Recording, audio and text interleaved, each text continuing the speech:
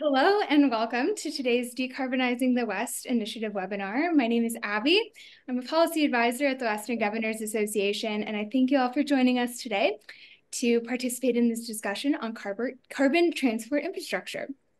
Decarbonizing the West is WGA's 2024 chair initiative under Wyoming Governor Mark Gordon, examining how decarbonization strategies like carbon capture, utilization, and storage, direct air capture, and enhanced natural sequestration can position Western states to be leaders in innovation and carbon emissions reduction. WGA launched this initiative in June of last year, and since then, we have run a pretty rigorous stakeholder engagement process through surveys and a regional workshop series and webinars to identify best practices and develop policy recommendations. In the coming months, we will be publishing these findings and recommendations in a report, which will then be used to inform Western governors' future policy and advocacy efforts. We will be releasing this report this summer in conjunction with our annual meeting, June 10th through 12th in Olympic Valley, California. If you're interested in revisiting some of these previous workshops and webinar discussions, those resources are available on the WGA website, and I would encourage you to check some of those out. Before we get into today's discussion, I would like to take a moment and recognize our initiative partners listed at the beginning of this webinar, including Basin Electric Power Cooperative, Google Energy, Idaho National Lab, JP Morgan Chase, Net Power, Tri-State, and the Walton Family Foundation. Their continued support has made much of this work possible, and we're grateful. All right. Throughout the initiative, we have explored many different aspects of carbon management and carbon removal. And from CCUS to direct air capture, a lack of transport infrastructure acts as a common barrier for deploying these technologies at a meaningful scale. Pipelines remain one of the cheapest and most efficient ways to transport CO2 for geologic storage, but these pipelines can come with some significant challenges. Addressing these challenges to enable the scale-up of CO2 transport, whether through permitting processes or financial mechanisms, can help unlock opportunities for carbon removal, storage, and utilization at a greater scale. On today's webinar, you'll get to hear more about some of these challenges for developing carbon transport infrastructure projects and some of the policy and investment opportunities that may be transformative in deploying this infrastructure and enabling economies of scale. Today, it's my pleasure to be joined by Scyller Borgum, Vice President of Underground Storage Markets at WSP, and Terry Warren, Senior Consultant with the Department of Energy Loan Program Office. I'll turn it over to our lovely speakers in a second. If you have questions for our speakers at the webinar, feel free to drop them into the Q&A box, and we will do our best to get through them throughout the webinar. To kick things off, I will hand it over to Scyller to talk about some of the work WSP is doing, and I think I'll let you share your screen here. Okay, well, hello everyone, and good to see you. Like Abby said, I am Scyller Borgum, and I am here to talk about effectively pipelines and why we need them. So this is a little bit adjacent to the work that I do. I am an underground storage market leader. My background is petroleum and geological engineering. And I really, quite honestly, enjoy all of the work that I am involved in. It's been everything from natural gas to hydrogen to liquid petroleum gas. And now we have carbon dioxide sequestration. So with that, let me pull up my screen and I will share, let's see here, let's see, I think I'm not sharing. Oh, here we go. Let me try this. Okay, did that come up yet? Stop sharing. Let me try resharing okay, first glitch, that's all right. It's my slides are not coming up on the share option. So I'll have Abby pull those up, and while she's getting that moved forward, I will talk a little bit about what we do as a company. So as I mentioned, I'm in the underground storage group, and we are about 125 people, plus or minus, on any given day. We have a massive company, which you'll see, but the energy group is really known for, in my line of work, for underground storage. So one of the questions that we are always asked and that we are in conversation with our clients about is, are you looking for permanent or temporary storage? And with this increase in temporary storage, or excuse me, permanent storage that we're seeing with carbon dioxide, we're in fact seeing a huge uptick, not only in permitting, but also in geologic feasibility studies, which we do, site screenings, which we do, and of course, bringing all of the pieces together, because everything with CCUS, as you know, it's a continuum. You have the producer of the carbon dioxide, you have the capture portion, the transport is what we're talking about today, and then of course the storage, which is mostly what I focus on. But thank you, Abby. Okay, next slide for this. So I'll talk a little bit about WSP USA, what we do, and just a tiny bit about underground storage, and then our cavern storage options and considerations. And that's just so we understand why, when we're having these conversations about pipelines and transport, why we are looking at what we need, because you have to know that what your end is before you can build your pipeline to get there. So next slide, please. WSP, I like to brag on my company. We are about 70,000 people worldwide, and we are the #1 consulting firm for science and engineering. I love that about my company. We are not just a run-of-the-mill consulting company. We have the best scientists and engineers that are in private industry. We have 550 offices around the globe, and we are in 40 countries. We might even be in more than that now. Our end goal is to plan, design, manage, and engineer long-lasting and impactful projects worldwide, and that includes carbon capture and sequestration projects. Next slide. So of all the things that we do, and we cover all major forms of infrastructure, I am in the energy section, and the energy business line includes not only underground storage and what we'll talk about today, but also power and power generation. So whether you are looking for solar, whether you are looking for wind turbine, offshore wind, anything along those lines, we can certainly do in our energy group. And then additionally, we have advisory services, property and buildings, transportation and infrastructure, program management, and water and environment. So a very robust group of people to get your project off and running. Next slide.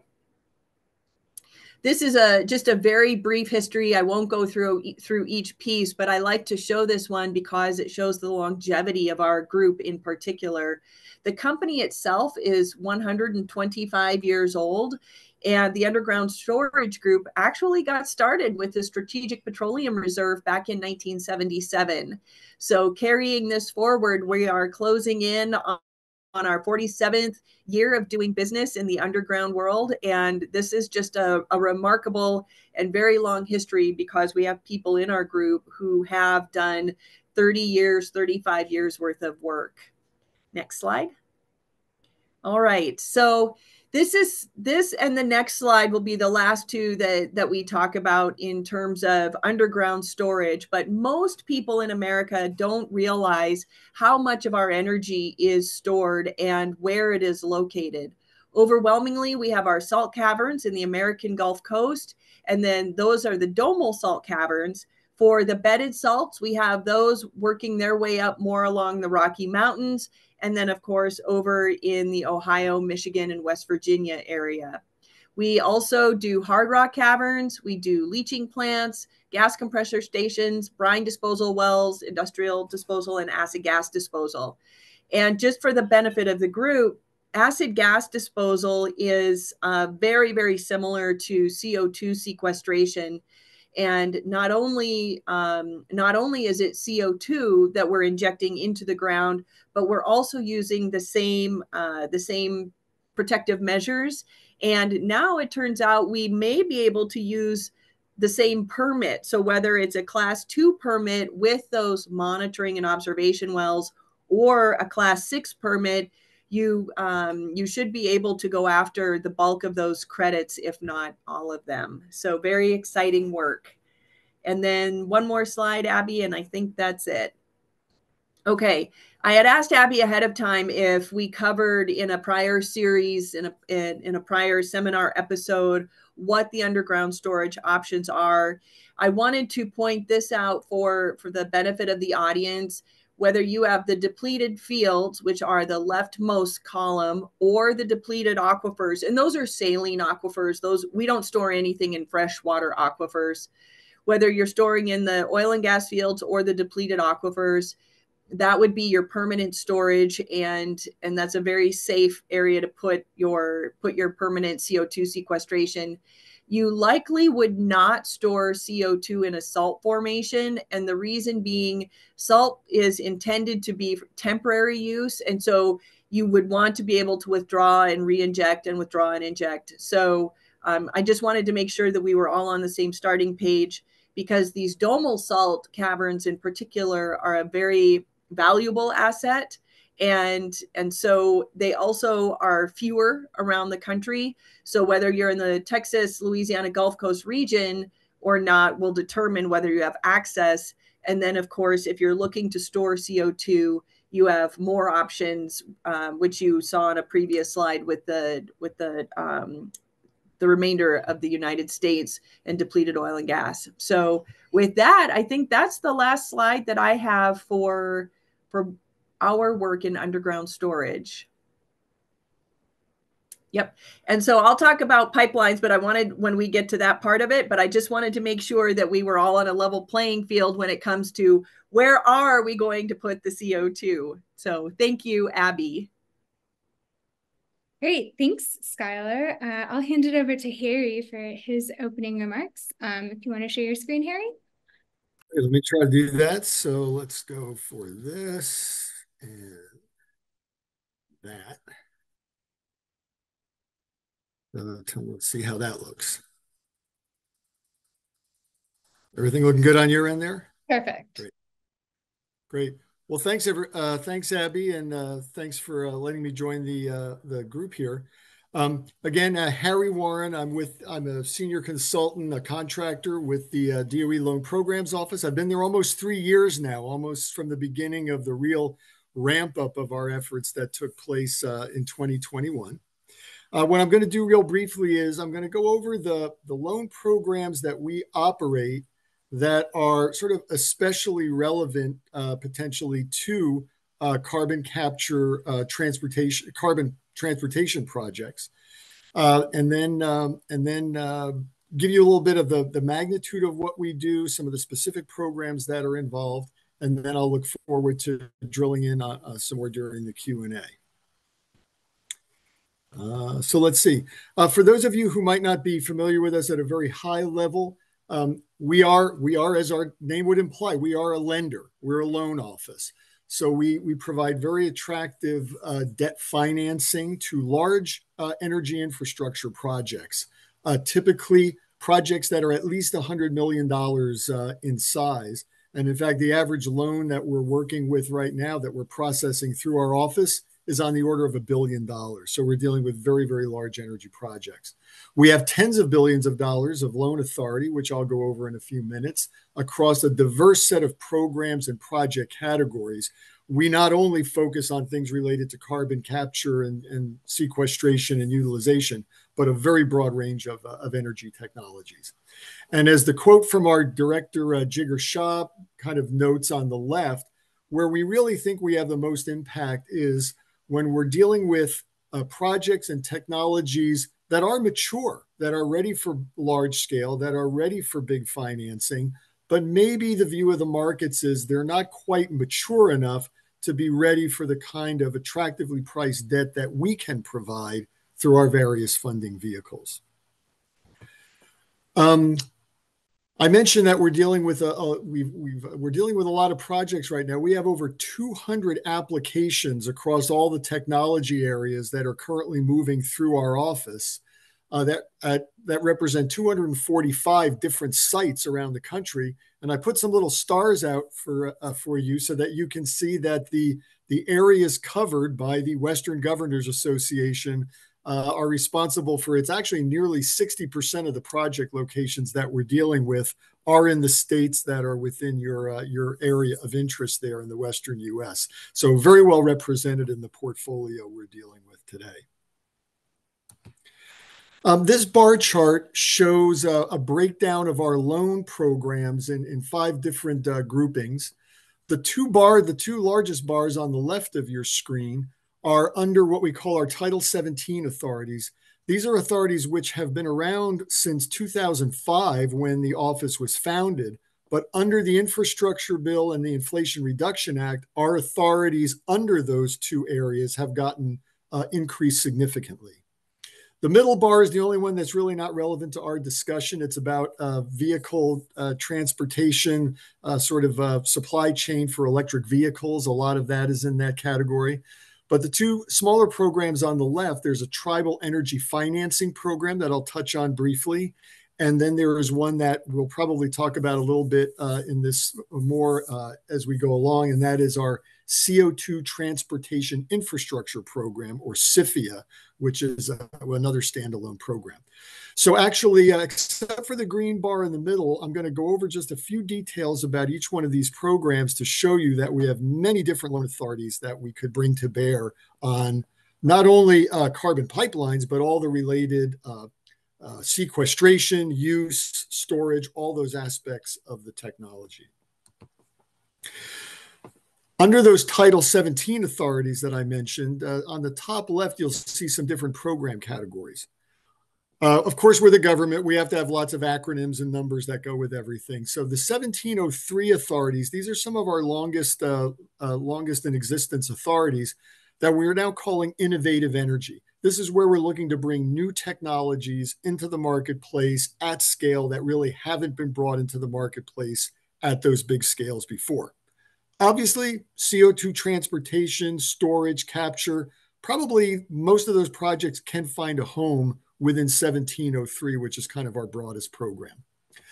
Under 1703, we got some expanded authorities recently. We can do supply chain projects that are related to those technologies. We can do projects that under this third bullet, the SEFI category, State Energy Financing Program, projects that are receiving a material level of state funding and state support, we can come in and leverage that with our loan support as well. And finally, the Energy Infrastructure Reinvestment Program. This is a very large new authority, and this allows us to do one of 2 things. We can either help to replace, repurpose, reuse existing energy infrastructure that has recently been or is being retired. Think power plants that might be slated for retirement or just been retired. We can also make improvements to existing energy infrastructure to help reduce its pollution, its greenhouse gases. So very broad program to attack all kinds of energy infrastructure related projects with existing infrastructure. The CIFIA program, our CO2 transportation program, as you'll see, I've kind of bolded on the left there for you. That is targeted specifically at large capacity, common carrier CO2 transport projects. We're sort of talking a little bit about pipelines today. That program can also cover rail, shipping, and any other transportation mechanism.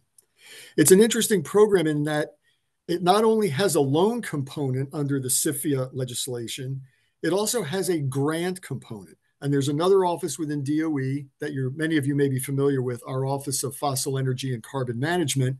They're going to administer the grant side of the program. You might keep an eye out. There may be something coming in terms of a funding opportunity announcement from that program in the not too distant future. And then finally, I said I would just briefly mention our Tribal Energy Financing Program. This is specifically focused on projects that are owned by a U.S. tribal entity or owned by an entity that is majority controlled and owned by a tribal authority. The project can be on tribal land or non-tribal land. It just has to have that ownership nexus. And that program can cover pretty much any energy project you could imagine, very broad authority to assist tribal entities develop this kind of infrastructure. So somewhere across those three programs, I don't want to be too glib about this, but it's kind of hard to find an energy transition kind of project that can't find a home somewhere within our authorities, as long as it's a good project and for us to do. And my last slide is just sort of giving you a little thought about the kinds of projects we're looking for and the kind of features that a project needs to have to really be ready for debt financing. Okay, we need projects that are fairly mature, to really be ready for lending. So just a few things that are on this slide here. We talked about some of the project size requirements. We really do very large projects, as any lender would be interested in. Are there good offtake agreements? So if you're a carbon pipeline, do you have emitters that are committed to deliver into your pipeline? Do you have a sequestration site that's ready to accept that? Where are you on your capital raises? Do you have the development capital that's needed to get through to get the project through to where you're ready for construction? And when you get to construction, have you had conversations to get the permanent capital that will complement our debt capital? Again, technological readiness. We need projects that are ready to scale. We're not financing small pilot projects. We're taking those pilot projects to large scale. On the top right, environmental review. We'll be talking some more about that. We need to have projects that are, understand what their environmental implications are going to be, and other things like, obviously, site control, regulatory approvals. We'll be hearing some more about the regulatory approvals that are needed. We look for experienced management teams when you're dealing with multi-billion-dollar or multi-hundred-million-dollar projects. You do need a good team to be able to carry that out. And last but not least on this list, community benefits.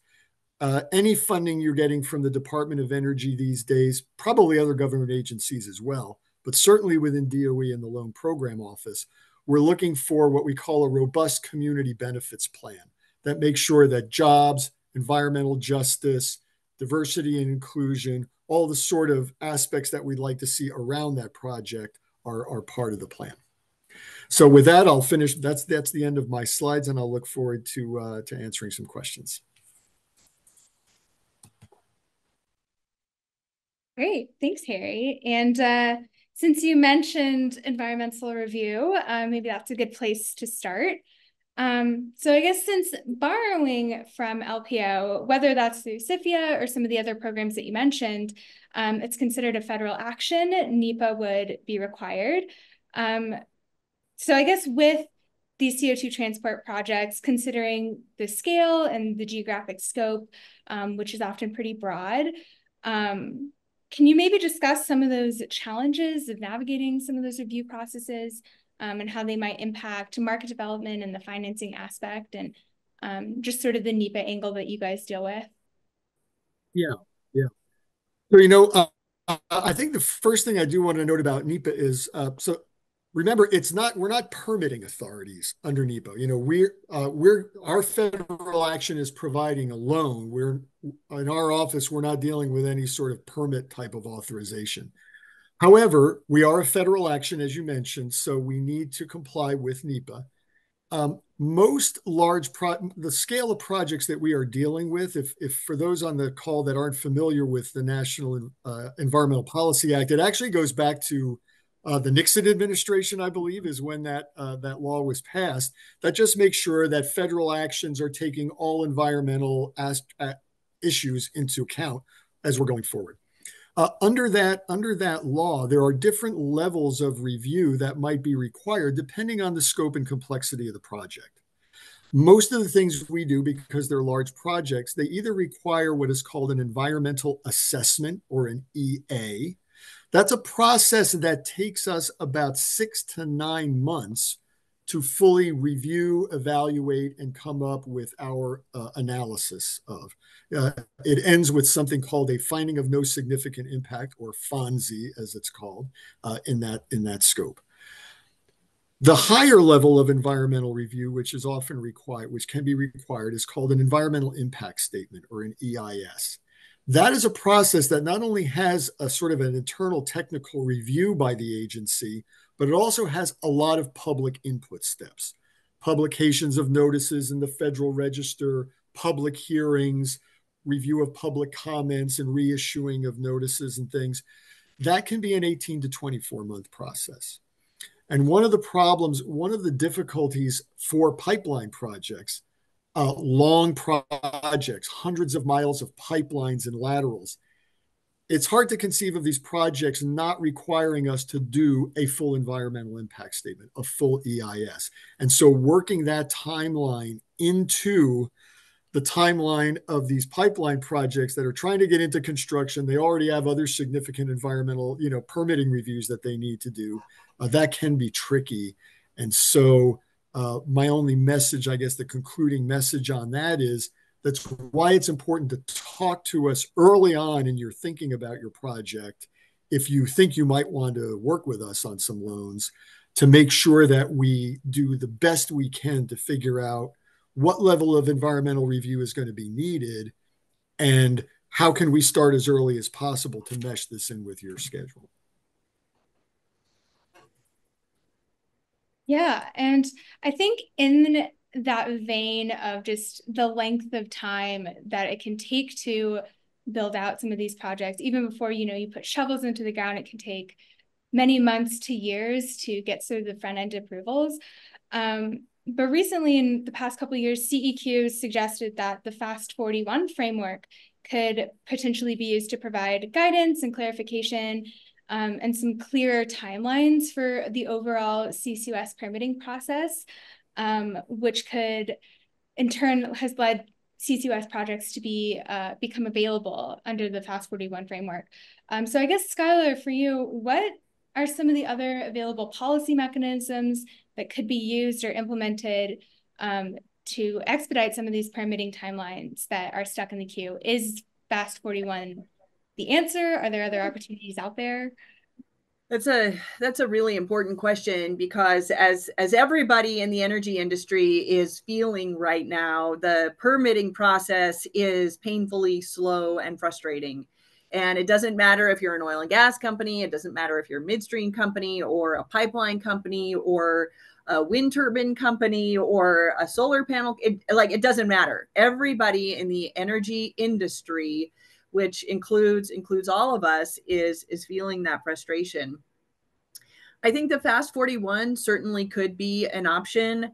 We have to be careful in our enthusiasm that we don't end up creating more bureaucracy that we have to combat when we're trying to minimize it. I am acutely aware of the importance of having those environmental assessments and environmental impact statements that Harry mentioned. And the reason why we have permits is because we want due diligence. We want to know that the T's have been crossed and the I's have been dotted. I was visiting with some colleagues of mine in our pipeline group just today, and asked, could you give me an understanding of what are we talking about when we're talking about permits? One pipeline just going across the state of North Dakota, and North Dakota is a pipeline friendly state, required between 50 and 60 permits, because whether you're going under a road, okay, well, that's one, but what kind of road is it? Is it a state road? Is it a county road? Is it a dirt road?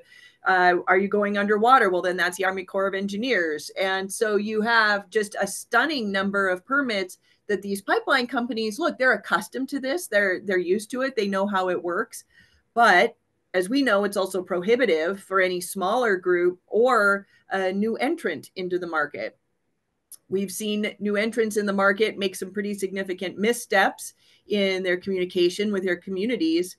So for me, the policy levers that should be used is, what can we strip away from all of the actors, right? Whether it's CCUS pipelines, which I think are critical if we're serious about decarbonizing in this country. This is non-negotiable. We need CO2 pipelines.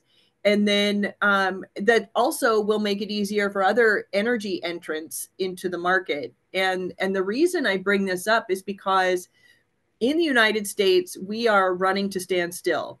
We use approximately 80% of our energy mix as fossil fuels. This is not going away. This is not going to change for the next 100 years while we're in this process of adding to our mix, because everything we add is getting used up.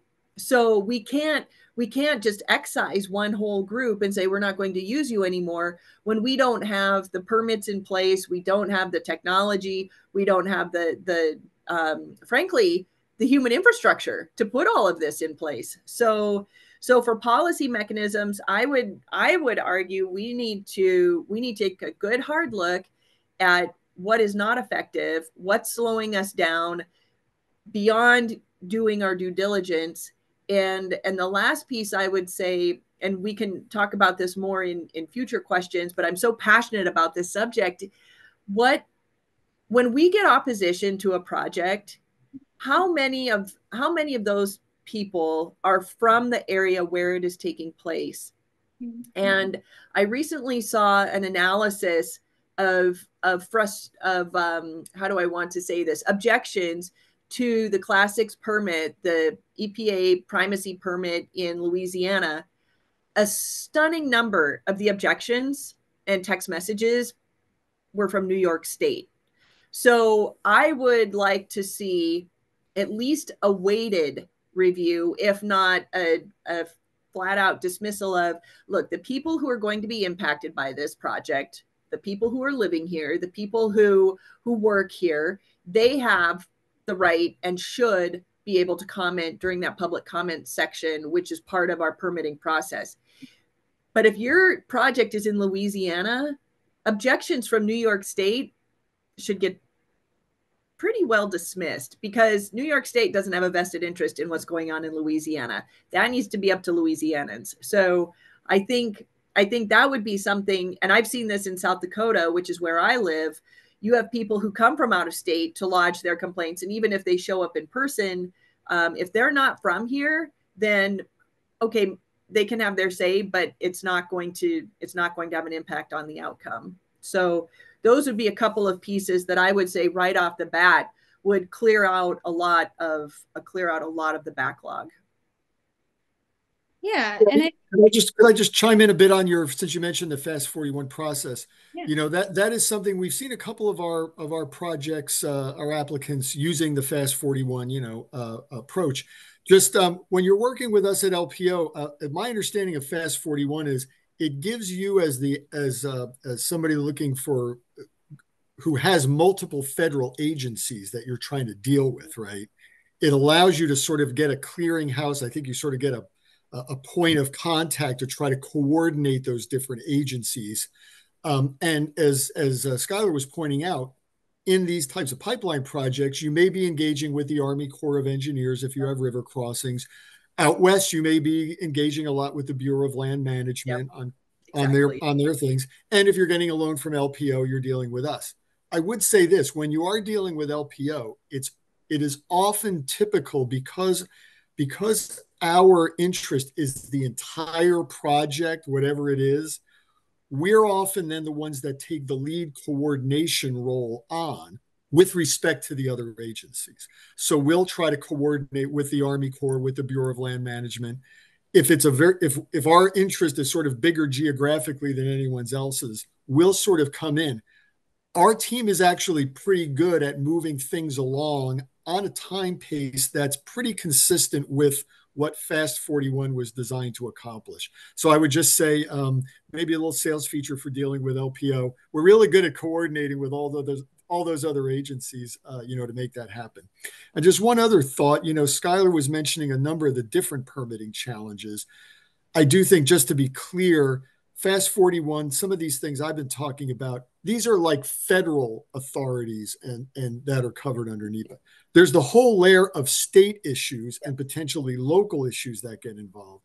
I think what we've seen in some of the really big long distance CO2 pipeline projects that are crossing multiple states, right? That seems to be arising as a real challenge, right? You may get permits and authorities out of one state or another state, but there's one state somewhere along the path that might be hanging you up. So I mean, that's just, I think, as someone who's dealt a lot with state regulation in his life, hey, it is what it is. You have state regulators, and they all have their different requirements that they have, and interests that they have to serve. So that's something that's clearly, difficult for long distance pipelines. But we're pretty, I think, on the federal stuff, we can stay well coordinated.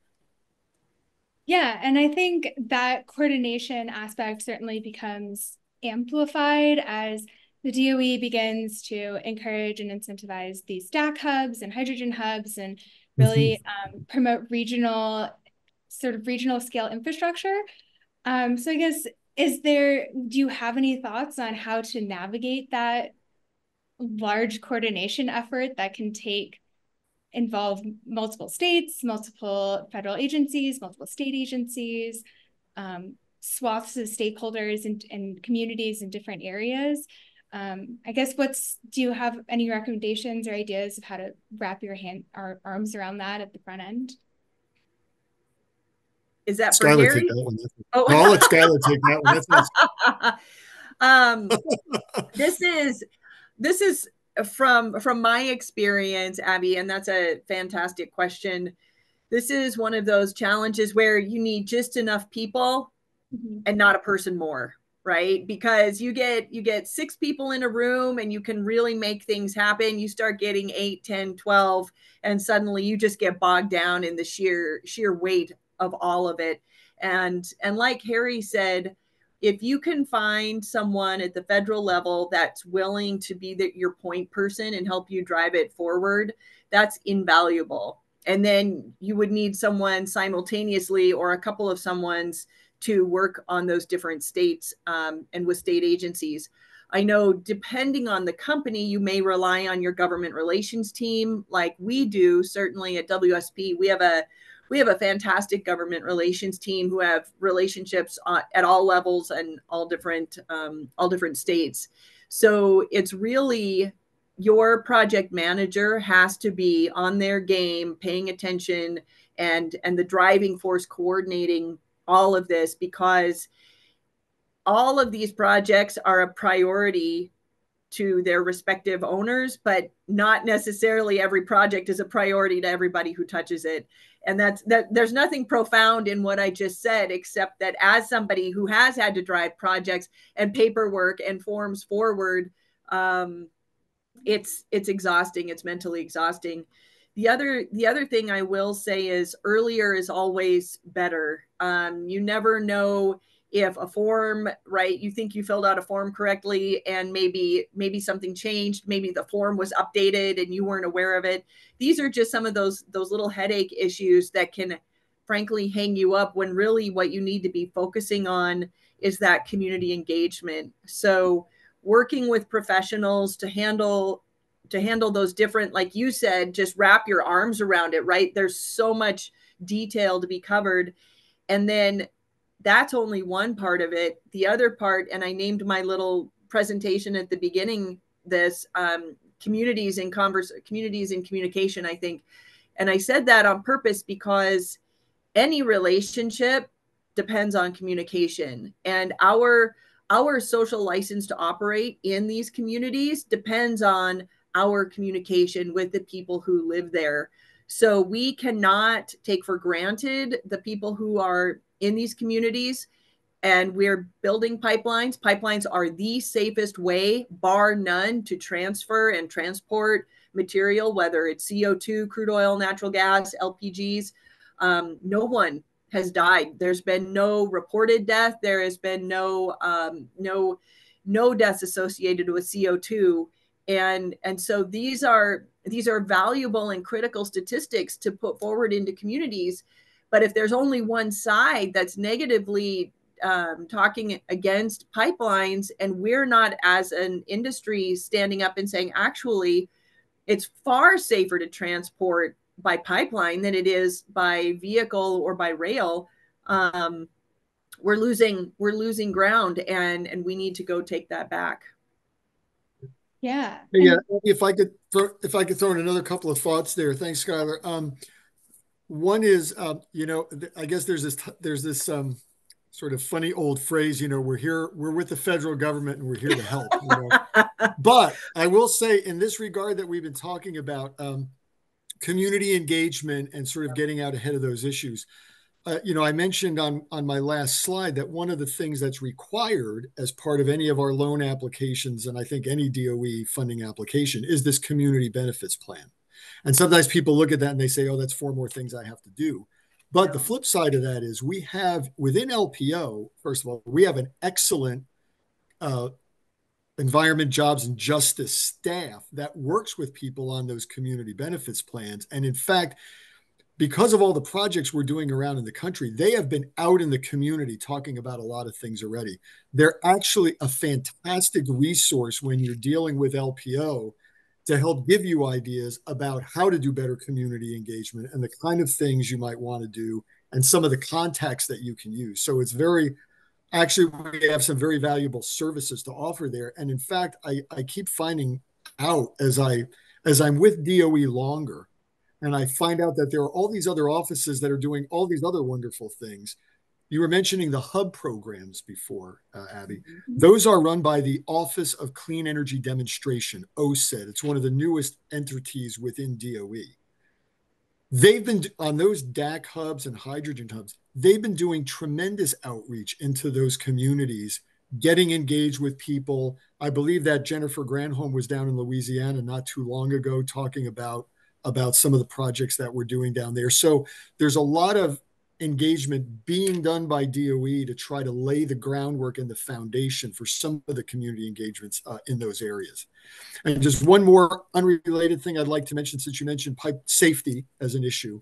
One of the things that's been floating around for a while that I believe is going to be resolved this summer, PHMSA, which is like the Pipeline Safety Administration within the federal government, they are supposed to issue some new guidelines for CO2 pipeline transport. They've had there are certainly regulations that are out there, but I think in the wake of all of the expanded interest and new reasons to be transporting CO2, they're going to be coming out with new regulations. I think that is going to be something that will be something that therefore the community and the states can sort of look to and rely on as a new set of standards that, as long as they are complied with, hopefully will raise people's feelings that there aren't safety issues related to transportation that are not well understood. Yeah, definitely. And, thinking of PHMSA and how they sort of spearhead the oil and gas regulation and tying that into some of the comments that you made earlier, Scyller, in previous sort of conversations throughout this initiative, we've heard people mention that existing frameworks from the oil and gas industry and other sort of heavy industries that have been established could be a model for providing strong frameworks for carbon transport and pipeline infrastructure. So I guess from your experience in that industry, are there specific elements that would create parity or additional opportunities for developing this infrastructure? That's wonderful. For me, and I think this goes for a lot of companies and a lot of developers, certainty, whether you like it or not, whatever the regulation is, as long as you have certainty, then you will have investment by organizations, by companies, by developers. It's when you have uncertainty that people and companies are far less willing to invest, because whether it's good or bad, they don't know what's coming next. And so they can't make those long-term investments. And with pipelines, of course, and with CO2 transportation and with these projects, we're looking at 10, 12 years at a minimum. And I would argue probably much, much longer. So the certainty of having a uniform regulation like PHMSA is providing, that Harry mentioned, across the United States, that's the same for everyone, and talks about what pressures you can use, your pipe thickness, the depth that you're burying your pipe, how close you can be to a community, all of the different questions that people want answered. If those are answered, laid out uniformly, and present a level of certainty for investors, I think rather than being a negative, that's a net positive, because like we've discussed, these pipelines are crossing several states, and what you don't want is some patchwork approach to, well, in Colorado, it's this, in Wyoming, it's this, in North Dakota, you have this. That's not what you want. You want the same thing for everybody, so it's a level playing field all across the country. So in having those regulations brought forward, I think it's a net positive. And then the last piece I will say, as Harry mentioned, we had some already for gaseous CO2, and it's my understanding that these new regulations will be for critical phase CO2. The reason that's important is that it allows you to transport a much larger volume in less time. There's less friction. And a developer, look, developers and companies, we're in the business of, we have to make money or we don't get to be in business, right? Now we want to do things well. We want to do things safely. We want to be a good neighbor. We want to work well with the people and the communities that we're investing in, but we still have to be in the black. So in order to do that, having the smallest footprint while being able to deliver the most volume is really what's going to make these projects attractive to developers and investors, and certainly to loan officers like Harry's group, right? Because Harry's group's going to want to know that they will get paid back. That's also in their best interest, so they can continue loaning money to future projects. So I think to your question, with PHMSA putting forward their recommendations and guidelines going forward, the companies that I'm involved with, they look at what the standard is, and then they try to anticipate what the standard is even higher going forward, so that they know they're doing the best possible work for the communities that they're involved in. And having that level of certainty will frankly make it more attractive for people to start engaging in these projects, which is really exciting. Question from the Q&A chat here. Who will have primacy over these pipelines? States, the federal government, and what happens if the pipelines were cross state lines? My understanding is that pipelines that cross state lines are under federal jurisdiction. So interstate pipelines are under federal jurisdiction, and then pipelines that are contained entirely within one state, intra-state pipelines, are under state jurisdiction. Yeah, I think there's if I could add to that a little bit, I think that, CO2 pipelines are sort of interesting right now because FERC does not regulate CO2 these sort of sequestration CO2 transport lines. So I think that we're seeing the main permitting issue for pipelines occurring at the state levels. And as you mentioned, Scyller, you have a bunch of different states you have to go through to get that done. The primacy issue, often I hear that word associated with the wells themselves, the sequestration wells. And that word is used a lot in that context, where the US EPA right now has the overall jurisdictional authority for the permitting of those wells, unless it is delegated down to a state through an application process, right? And that's where we have right now, we had Wyoming and North Dakota were the two states with primacy for permitting Class 6 wells. Now Louisiana was just added, as you mentioned, Louisiana was added to that roster. I think Texas has applied. Texas and Alabama are in a dead heat. So so there's a few other states that have applied, and the rest are still relying on US DOE to permit the wells. The pipelines, though, they're kind of tricky. I don't think there's any federal preemption yet over permitting even an interstate CO2 sequestration line, unless I'm mistaken. It's interesting you bring that up, Harry. I asked a colleague of mine about that this morning when Abby sent out her questions, what can we do to make it easier? I was thinking, what if the federal government delegated authority to the different states, right? You go through the same primacy process, and could you have it like a Class 6 UIC well?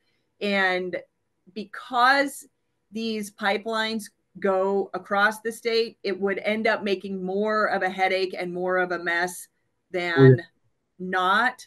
So it may be one of those, and again, this is way out in left field, but it may be at some point these interstate pipelines get I'm not even willing to go that far. No, I'm gonna stop talking now. No, the best thing is to know when to stop, right? So I'm just gonna stop. Yes. Cool. Well, circling back to that argument about just creating an enabling environment and ensuring some regulatory certainty to really incentivize developers and make people willing to take up some of these projects. I know that's a big cornerstone of the SIFIA project, and I don't know or SIFIA program, and if you wanted to maybe shed some light on how SIFIA can help it overcome some of those chicken and egg scenarios with regulatory certainty. Well, again, I'd have to say that, because we're not really a regulatory or permitting body in any sense, DOE, I mean, we're in this respect, I mean, maybe in some other aspects of DOE, but we're just a bank as far as this goes. So again, I think the one area where we can contribute certainly is long pipelines usually do engage a few different federal agencies somewhere along the line. And so our ability to come in and help coordinate at least the federal authorities and reviews that are being done to make that as efficient as possible, that's certainly a contribution that we can make. We really have, we're just rule takers. And, as a lender, we just need to make sure the permits are there before we start handing out money. And so we sort of are we're kind of, if you will, on the same side of the table as the developers of the project, saying, we just need to get these through the state processes. There is a little question sometimes that I've heard some people that I talk to ask themselves, which is, if they were engaged with LPO and we were undertaking our full NEPA reviews of the whole pipeline and coordinating the federal agencies, would there be any state or local authorities that might take some comfort in that by knowing that we were doing this very broad, very expansive review? Could that possibly help state agencies get comfort, state agencies and local agencies get comfort with the fact that there was a broad, overall, high-level public participation environmental review being done? Now, the flip side of that, of course, is that some of those same people I've talked to said, yeah, but on the other hand, that might cause all of our state permitting to just slow down, figuring they're not going to do anything until the federal government is done. So there's a little bit of it's not really clear where that would come out. But I certainly think that the type of process that we go through and the extent of our process is one that I would hope that, people would be able to feel good about the breadth and completeness of that review. So maybe there's some benefit in there when you have a federal agency nexus. Sure. Yeah. Okay. Just checking on the time here, I guess. Before we wrap things up, I want to give Scyller and Harry the chance to just highlight any closing thoughts, any takeaways, or sort of ideas maybe you didn't get to share. Just that as somebody on this side of the work, excuse me, we do the excuse me, we do all of it. And you know what, Harry, I'm going to pass it to you. I'm so sorry. It's okay. I went and got my glass of water earlier there, Scyller. Okay, well, what I'd say is one thing about the Loan Programs Office, for any of you who have dealt with federal government financing, we're a very unusual office within DOE in this respect. Usually when you come to the DOE for funding, you'll see a funding opportunity announcement go out. It's got a deadline. You send in your paperwork. There's really not a lot of communication you can have with the funding agency until you get through that process and have been selected for negotiation. Loan Programs Office, very different. My role is to talk to people who are thinking of applying, answer all their questions, help them understand our programs, very high bandwidth discussions. And in fact, if people decide to apply, people in our business development office work with you through the entire application process to get your application in a condition where our folks can really properly and efficiently review it. So it's a very much more interactive discussion. I'll talk to anybody at any time about projects they're interested in talking about, which again is very different than the more formal paper-based process people might be used to. So Abby has my contact number, name, and just call me up. Thank you. Okay, I think I recovered Back at to least a you. little bit. Yeah. I love that. I love what Harry just said, because what I hope everyone takes away from this call is that we're excited, right? We're excited, whether it's the Department of Energy, whether it's WSP or any other group out there, the Western Governors Association. We want to see this go forward and be very, very successful. So there is a time limit on it in terms of the tax credits that are available, but the technology is there. It's established. This has been around for over 40 years, and we know how to move this forward through all of the permitting processes, your pipelines, transporting it. And I think what we're going to see going forward is a collective move to optimize the process. The faster we can get this done, the more efficiently we can get this done, the more everybody wins. So it is in our best interest to continually refine the way we go forward. And I, for one, am very excited, because I think this is the next step function in the United States taking leadership with collecting emissions, with putting them down whole, putting them in a safe place, and not losing her stride in terms of energy security and energy independence. Great. Well, I'll just quickly wrap things up here. I'd like to really sincerely thank Scyller and Harry for taking some time out of what I know to be very busy schedules to join me on today's webinar. Today's webinar concludes our series of events for the Decarbonizing the West initiative. So I would also like to take this moment to thank those of you who have been a part of the surveys and workshop series and webinars, and who have contributed to our policy recommendations that we will be developing for a report. I hope you will all stay engaged with Western Governors as we develop and release that report in the coming months, and continue to work on these issues going forward. Thank you all so much for joining us today, and I hope you have a great rest of your afternoon. Thank you, Abby. Thanks, Abby. Thanks, everyone. Good to see you, Harry. Bye.